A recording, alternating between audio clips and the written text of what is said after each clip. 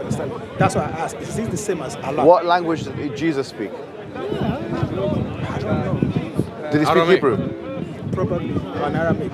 He spoke Aramaic, he didn't speak Hebrew. Okay, I wasn't there. No, it's an important question. Okay, why is it important? Why is it important? No, it's not. It's not a dialect, it's a completely different language. Why is it important? What language did Jesus speak? Like I said, Hebrew and Aramaic. He didn't. No, what language did he speak to his disciples? What language did he speak? I'm not sure. Okay, Aramaic, fine. But he didn't speak Hebrew, did he? I'm not sure if he did or not. Okay, he wasn't speaking in Hebrew, was he? To his disciples and to his congregationists and so on. I'm not sure. He wasn't. No one says that. No scholar of Christianity ever said that, right?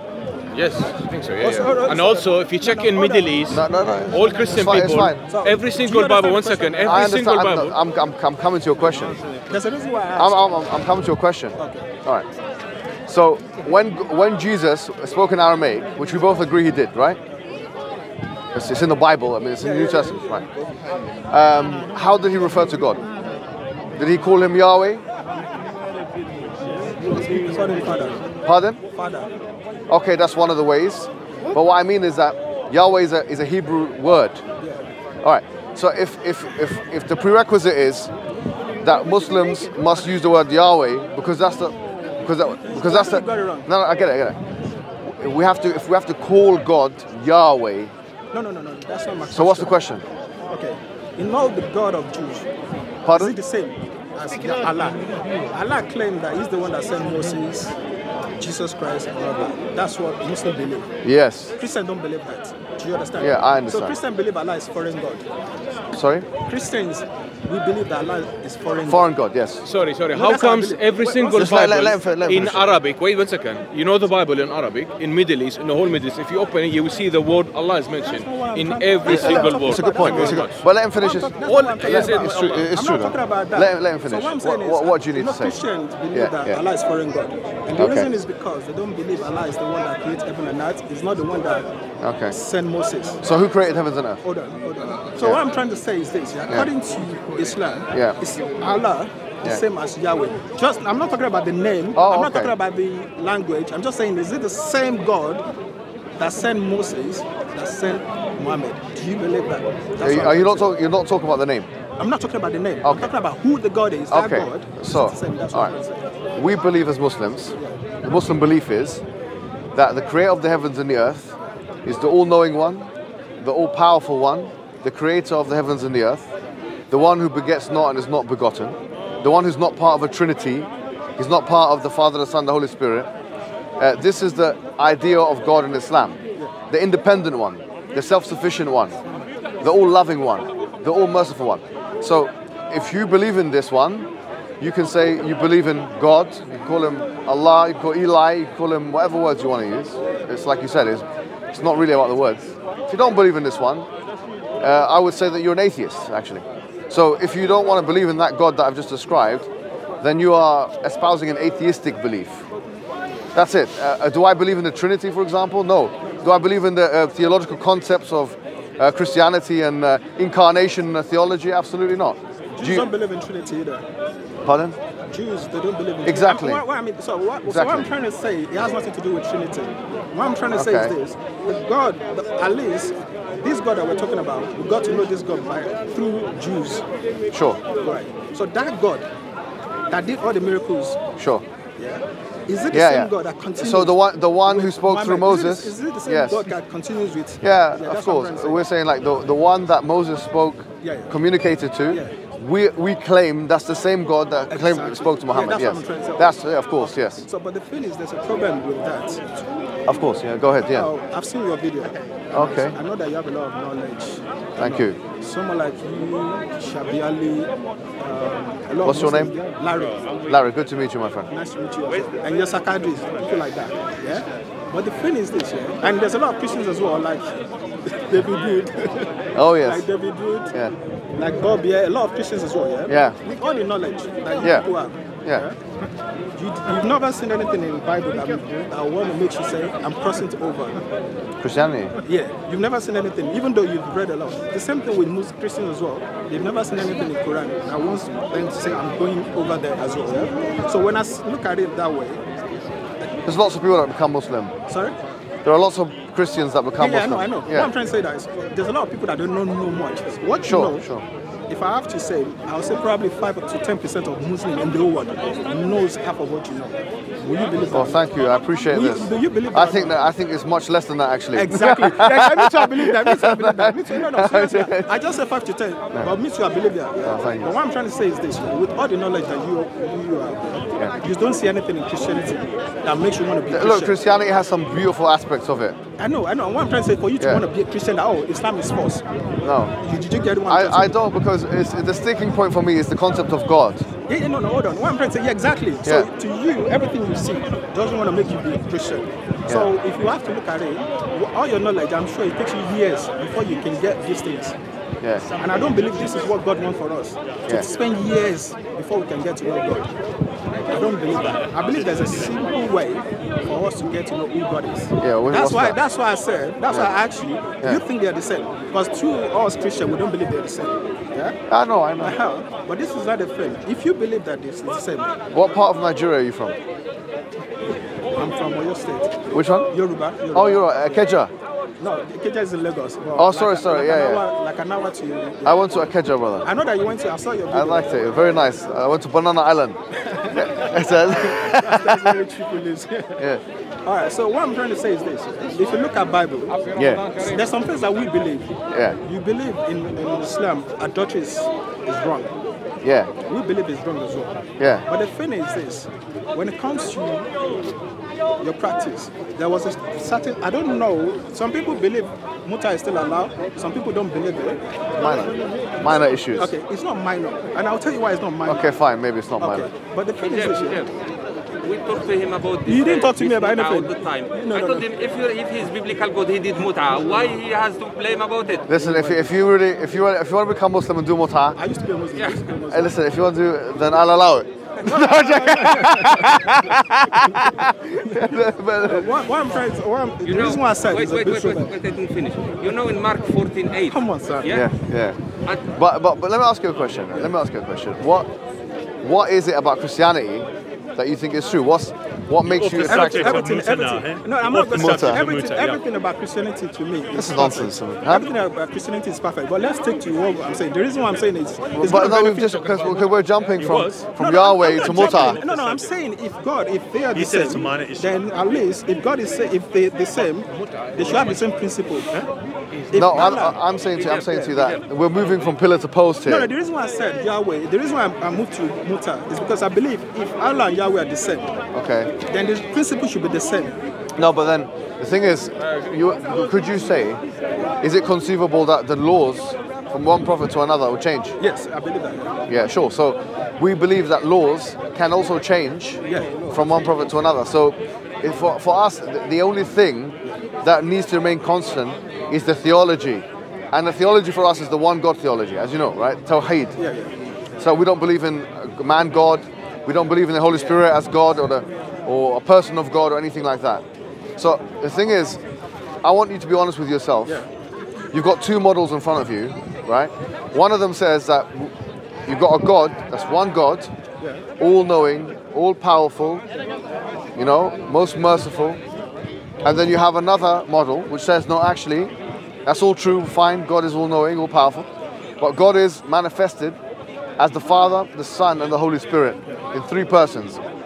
And the Father is God, the Son is God, and the Holy Spirit is God, but there are not three gods, but there are one God. Okay, now you have this, A and B. On face value, which of these two theological models makes more sense to you? On face value? Yes. On face value, if I don't know much, I will say the Islam. Sure. Yeah? But if I not know, if I read Bible and I understand Bible more. But without Bible, Quran or anything else, what appeals to your sense of rationality and intuition more? The first model or the second model? Honestly, the first, okay. So here's the thing, what I'm saying to you is, if the first model does, it does actually appeal to your logic more, your rationality more, and intuition more. What would it take now to make you sacrifice those things, intuition, logic, rationality, in order to now opt for another model? When I know the truth. The truth, thank you. The truth is what makes no, but that's the thing. I'm saying to you, You're saying the truth is known through the Bible, right? Sorry? You said that I found out about the truth God through the Bible and so on. I'm saying before. Actually, not through Bible. Okay, but would you? Okay, if you removed all the books in the world, okay, all the books. Let's be honest and let's be sincere today, and do this experiment. Okay, you remove. There's no book. There's no Quran. There's no Bible. No Old Testament. No New Testament. Nothing. Okay. And we said, how did this come about? All right. Now I'm pretty sure. I'm actually 100% sure we'll come with a few ideas. One of them is that one God created everything. One God created the necessary existence. That's not what the pagans did. I want him to finish. Some people will say multiple. History. The Sumerians didn't come to that conclusion. You're right, man. Some of them will say polytheism, and some of them will say atheism, maybe. And this is what we found. So, like for example, Aristotle, who came before Jesus Christ, he died 323 BCE. He has a book called the Metaphysics. And in that book, in the 6th chapter, he talks about the unmoved mover, effectively, making the same arguments that Thomas Aquinas made, or he actually co-opted from him. Hijab, do you know why? Sorry. Sorry to cut you short. Sure. You know, when I started this thing, I said, not a lot of people have this kind of knowledge that you have. Let's make this video simple. I'm trying to make it... Okay, fine. I'll try and simplify it, okay? So I'm saying that if you remove all of the good books in the world, the Bible, that kind of thing, this idea that you're going to come to the conclusion that actually the creator of the universe is the Father, the Son, and the Holy Spirit, and that all three of them are one and 1 and 3, it never happened. And there's a reason why it never happened, because it's not a rational conclusion. It did happen. No, I'm saying that before Christianity, the invention of Christianity, the advent of Christianity, no one said this in the ways that we're saying it now. When Abraham saw three men, there's too many of these. When Abraham saw 3 men, he saw a theophany. Sure. He saw 3 men. Yeah. One of those men stayed with him. The other 2. So what's your name, my friend? Greg. We debated Psalm 110. Beautiful. I know what you're talking about. Good to meet you, my friend. You too. I was going to say... debated Psalm 110 and you ran away. That's why I'm here today, to speak to you. Hopefully I won't run this time. Hopefully you won't run. No, but Greg's a good guy. Sure. But remember the... Oh, assalamu alaikum. How are you doing, Akhi? You okay? Good to see you, brother. You too, man. You too. The thought experiment that I was doing was this. As I was saying, let's remove all the books. Remember, that's what we said. We said remove the Quran, remove the Bible, remove the Bhagavad Gita, the Guru Granth Sahib. All of them you remove. And now we're coming to a conclusion of how we came here. Okay? How did the universe come into existence? Now I'm saying, you've just mentioned the Old Testament. I don't need... That's not part of the thought experiment. I'm saying that because he said that he's looking for truth. Okay, the truth of God, I'm claiming, can be found outside of the scriptures.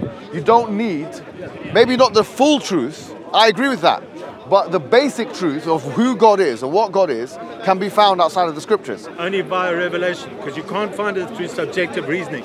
You cannot find the truth about God unless you meet with God. Unless I want us to get there. There's a reason why. No, but would you accept? If you were speaking to an atheist right now, right?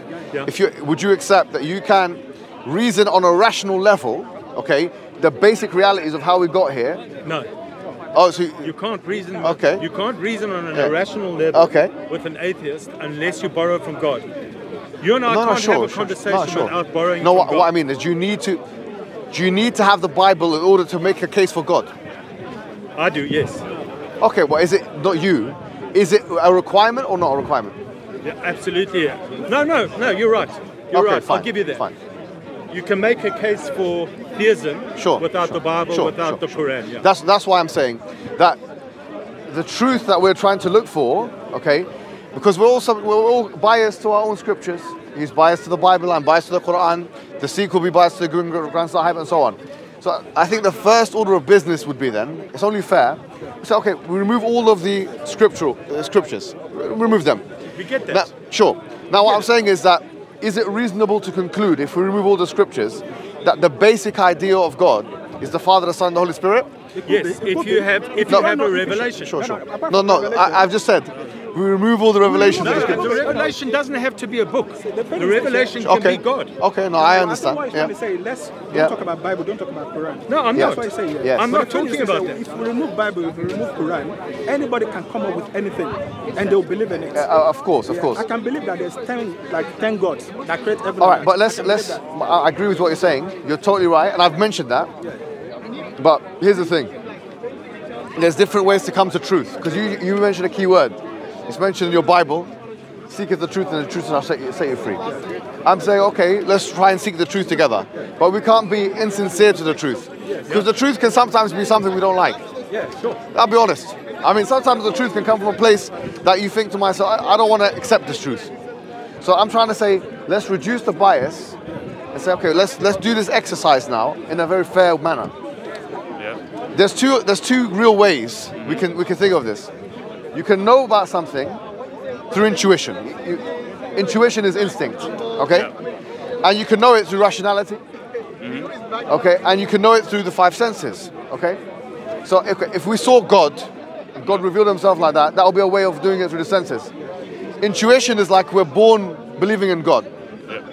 And there is some studies that, as you know, show that people are born believing in a higher power. And then you can say, well, we can rationalize God's existence. What I'm saying is in all three cases, where does the Trinity factor into this? Let me specify my question. So for example, is it the case that someone is born believing Jesus is God?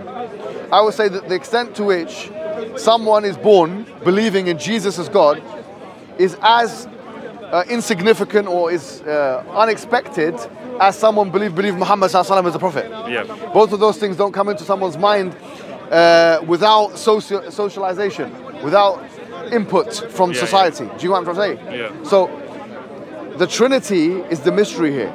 This is what I'm saying. It's not a truth you can derive outside of what you perceive to be the scriptures. Now someone can say, actually it's not even in the scriptures. That's another argument. But I'm saying that you cannot derive at the thing of the Trinity. It's clearly in the scriptures. I know, but that's a different argument. We're not going to mention it. Yeah. Now you mention it. Sure. But I'll give you. But stick with the thought experiment. Because he hasn't spoken. I know what you're trying to say, but I didn't come to Christianity by knowing because I believe in Trinity. Okay. That's not the way I came into Christianity. Oh, sure. I don't even know much about Bible before I became a Christian. So I believe that God can reveal himself to you. Sure, okay. You don't need Bible before you can know God. God can actually reveal himself to you and you know who God is. Okay. Then later on, you can learn about Bible, know about Bible, but God can actually do that without Bible. I understand what you're saying. Okay. But what I'm trying to say is this. But is that oh, sorry. Let me play devil's advocate a little bit with that, because you just said God can reveal himself to you, right? Yes. All right. But you can understand the subjective nature of that, okay? So if person A says, well, God revealed himself to me and God was Buddha. And person B comes and says, well, actually, God revealed himself to me, and God was Allah. And person C said, you know, actually, God revealed himself to me, and he was actually the Trinity God, the Triune God. So this is an unreliable way of seeking the truth. So this idea of, okay, we're going to come to the idea of God is one, and he revealed himself to me through this idea of God revealed himself to me. It's not a demonstrative manner. It's not even a way. It's not even a demonstrative manner. Sorry, I get what you're saying. But do you understand what I'm saying? Yeah. There's a scripture in the Bible. So we go back to the thought experiment. The thought experiment is this: you remove the Quran, you remove the Bible, you remove all the books in the world. No, because we went back to. No, we're on this, right? You remove the Bible, you remove the Quran, you remove the Bhagavad Gita, you remove the Guru Granth Sahib, you remove all of them. And we ask ourselves, how did we get here? And let's rationalize this. Now, my claim is that it's not the case through intuition or rationalization that someone could ever come to the conclusion that Jesus is God or the triune God or all that stuff. That's a subjective claim. Exactly. No, but it's hold on. Okay. And it's not objective. Sure, go ahead. And it's purely go ahead. An experiential claim. I know where you're going, and it's an interesting thought experiment, but you're not giving us intellectual space to make our case. No, please go ahead. So be intellectually hospitable now. I have to be, yes. You've given your thought experiment. Yeah. Here's the thought experiment. Yeah.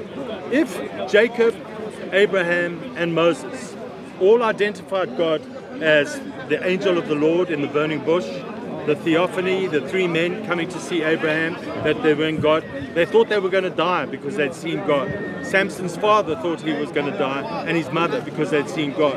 God walked in the Garden of Eden and revealed himself to Adam and Eve. Now, we believe that's the pre-incarnate revelation of Christ.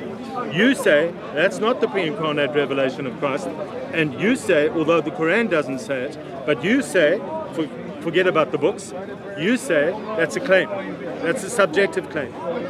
I'm saying, if you forget about all the books in the world, and we're doing this thought experiment, then you'd have history passed on by the oral tradition. So our fathers and our fathers' fathers and fathers' fathers would have all passed down and said, God revealed himself to me, this is what happened. The whole sea opened up and the Egyptians were killed when they were trying to cross the sea. Now, can you verify that? Yeah, we've got all these witnesses.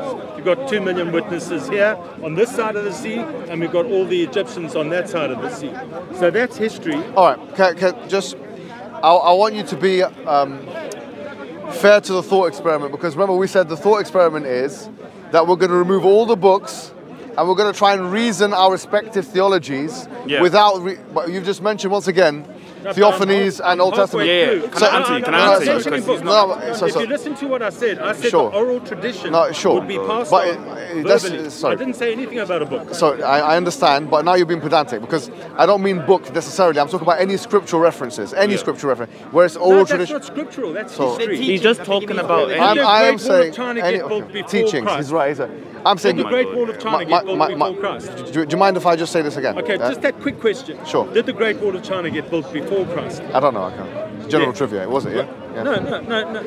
I don't know. If there's no book to verify this, so how would you know the Great Wall of China was built before Christ? Okay, now we're going into another question. You're swerving away from what we're talking about. But that's history. Sure. It would have been passed on. What was your name? Greg? Greg, yeah. Okay. What we're doing now, just to say this again, okay, is we're removing any religion from the discussion. Any religion. All right. That's why I used the example. I'm saying you've got 2 things to your disposal. Only 2 things. Put it this way: you've got intuition, and you have rationality. You have nothing else. Oh, so no history. Yes. But how can you have? Can you have I'll give you one more. My friend, please. I'll give you a third thing. You've got rationality. You've got your 5 senses, and you have intuition. Yeah. With these 3 things, not with reference to any story, by giving to any history is a story. Okay, so you suddenly hear. Do you understand the thought experiment? Okay. The thought experiment is we're removing all narratives, all stories. We don't want any stories. Now, what we're talking about, you have 3 things to your disposal. You have intuition, you have rationality, and you have the 5 senses. Please reason the Trinity God. I'm saying that, look, from bottom up, if you ask me as a Muslim, that's easy. Do you understand? Yeah. I'm saying, look, as a Muslim, there's evidence of intuition. The first one, all 3 of them we can do. But are you using religion or not? No. Not as a Muslim. I'm not using religion. You said you've got 3 things. I'm not using religion. I'm not using scripture. Let me answer your question. So they don't understand it. They don't understand. He doesn't understand what I'm saying. But let me just quickly. You're going back and forth to them for a long time. They're not getting it. Let me answer your question. So go ahead, please. Yes. All right, cool. My name's SY. Nice to meet you. You too, my friend. Nice to meet you. Cool. You're asking, you said that the Trinity is unreasonable. I'm sorry, you're going to debate him. All I want to ask you, 5 seconds. Please, will you join our channel on Wednesday night to debate Mecca in the 7th century? I don't think I haven't got time for that. Okay. Is it possible to have a debate with you about Mecca in the 7th century? Potentially. I'm here to talk about anything you guys want, but let's just do one thing at a time. Okay. Let's do one thing at a time. He's hijacked his conversation. Okay, well, let's just do one thing at a time. I'll come back to you. But let the brother also go. Yeah. Okay. All right. My name is SY Critical Thomist. Okay. I'm a Thomist. I study Thomas Aquinas. Oh, fantastic. Now, you said that the Trinity would be irrational. I didn't say that.